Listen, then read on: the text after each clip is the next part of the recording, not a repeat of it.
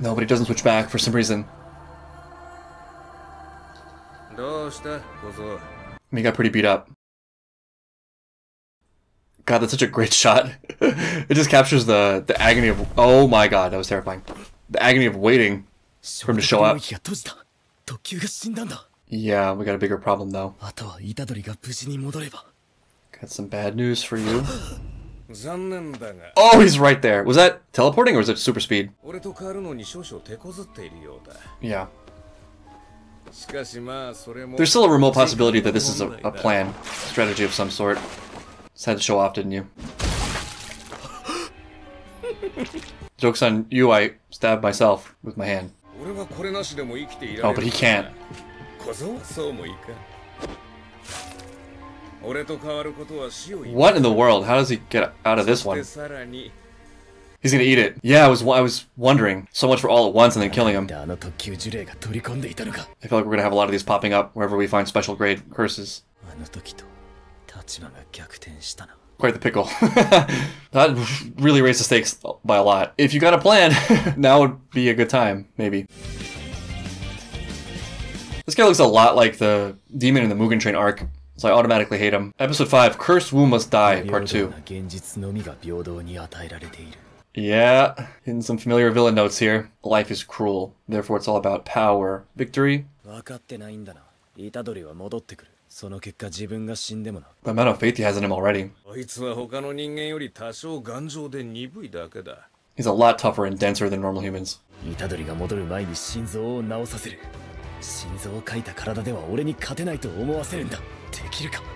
This is sort of awesome. Even with his doubts, the fact that he just sprung into that plan like that.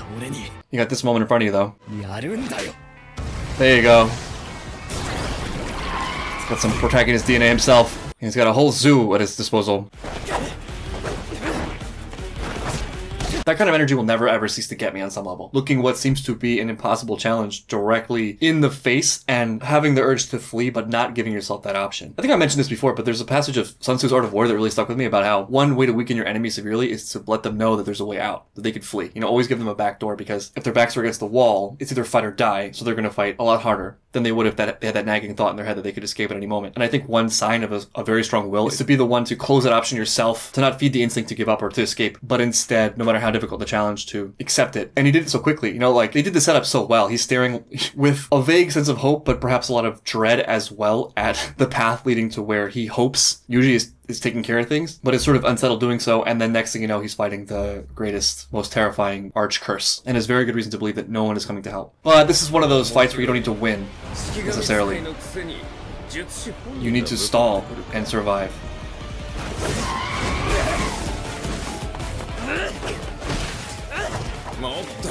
It was never going to go that way.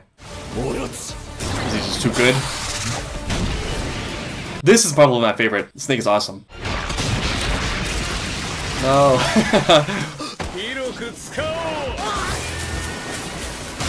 Sorry, we got a bird for that. We got a bird for that. We got a bird for that. Where's the bird? Oh, damn. A little late, but better late than never. So they can actually die if he doesn't call them back in time? What's he getting at?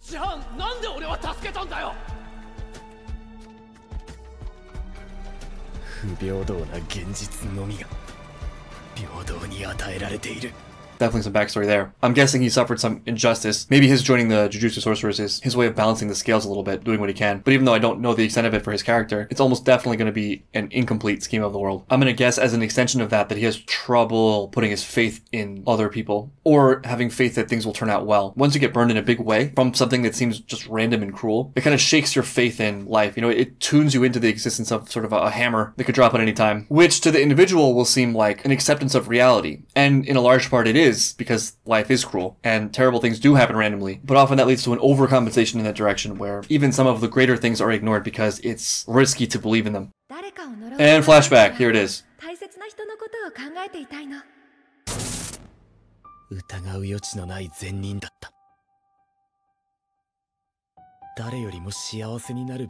Here it is, the random cruelty and pain.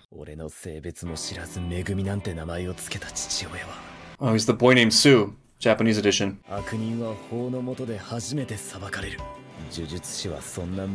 Yeah, he does see himself as sort of recalibrating things.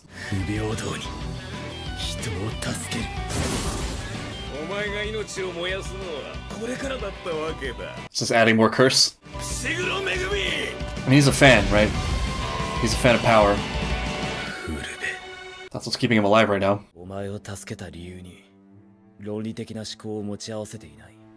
Just instinct.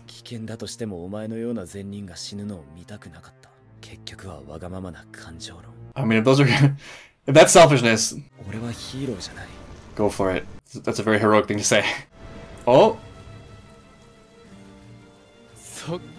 He's in there somewhere. He's not going out like this.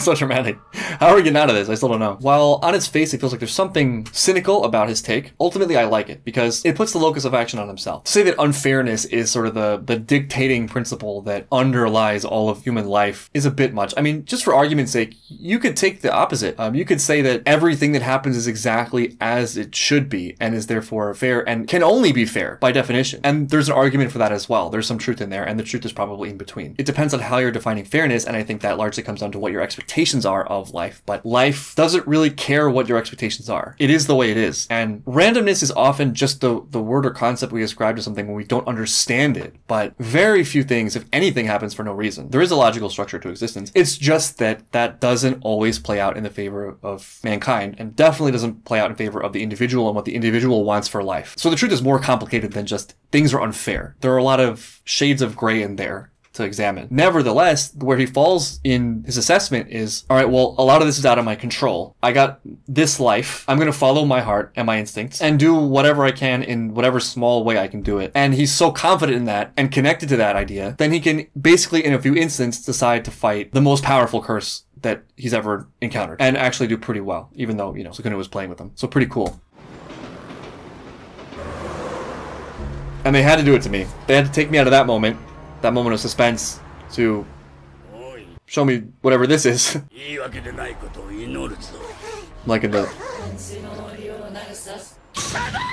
liking the vibe of this squid dude. I like his whole thing. I'm guessing they don't actually look like this to most people. Oh, I see, they only see him. But do they eat? And also, what the hell were they? Is that? I mean, he's coming back. He's coming back.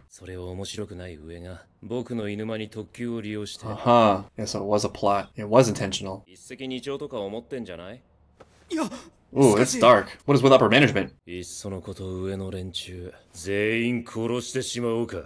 casts a whole new light on this whole organization. That opens up some crazy doors. Now I'm thinking we're headed for something like Nerve and Evangelion, where your employers are not, well, they don't necessarily have your interests in mind. Do they even get paid for this? Maybe they get paid in seeds. Reagan style.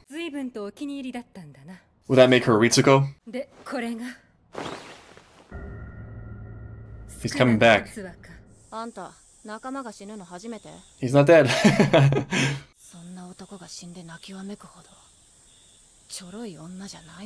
That's what she says on the outside. I suspect there's a lot more going on. And here come the waterworks. Right on cue. That was subtle but pretty tactful, turning to a mundane topic, giving her a little space. And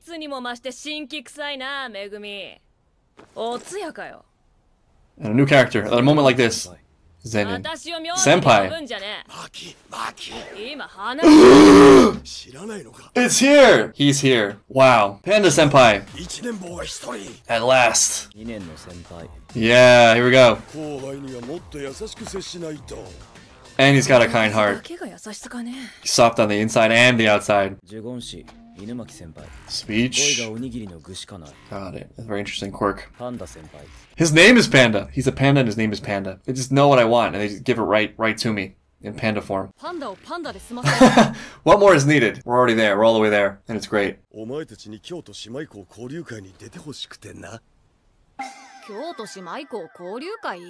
I like how the show is just casually, lightheartedly carrying on with the main character dead. Oh,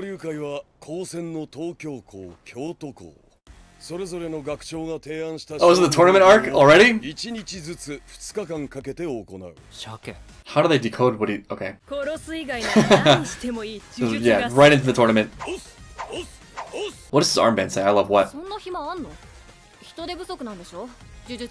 Don't question it. Don't question the tournament arc. It's important. Right, it's for depression and also character development. Curses can wait. I can't wait to see Panda fight. And he will live on in memory, I guess. He will just live on as inspiration and will never be seen again in flesh. I love Panda! It's Panda on top of Panda, and I love it. It's so self-aware. I'm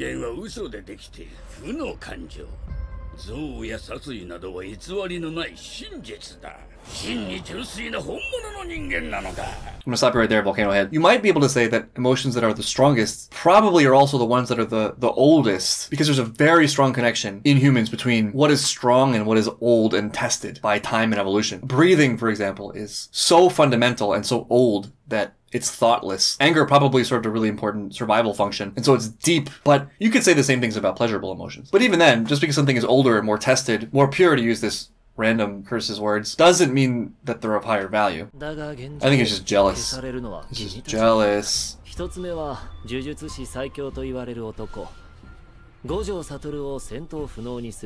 He's the strongest. And he's not management, huh? This guy knows his stuff.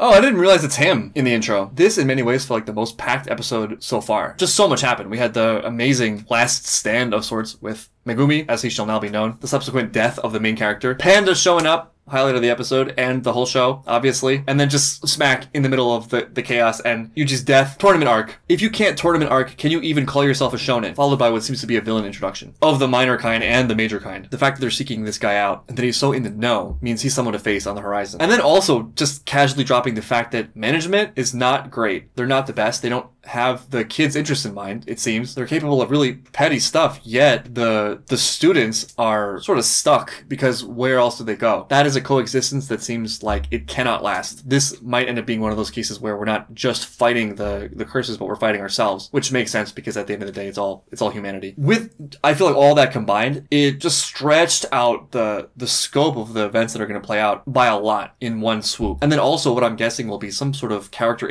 introspection and journey by Yuji in this sort of dark world of his shared psyche with Sukuna. I feel like it's a missed opportunity not having Panda dancing. He does get to hold balloons though. This ending makes me want to dance and also go shopping. Juju Stroll! I'm waiting on the Panda backstory, speaking of which. Do they understand him? Not sure Fabrice is really enough to cover it.